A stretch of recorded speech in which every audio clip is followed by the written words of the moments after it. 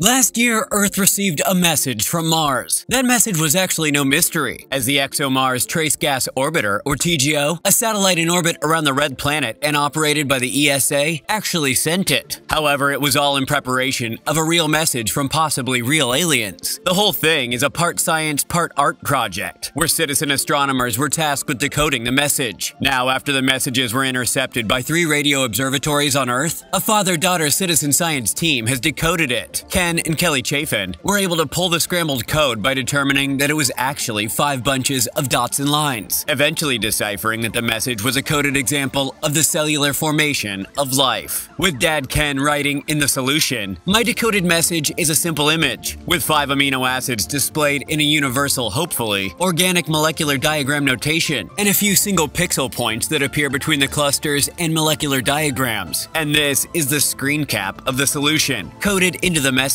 for precisely 1 frame that lasts just 1/10 of a second. The proctors of the challenge say this is just one part of the solution, with the next being the interpretation of what this message might mean.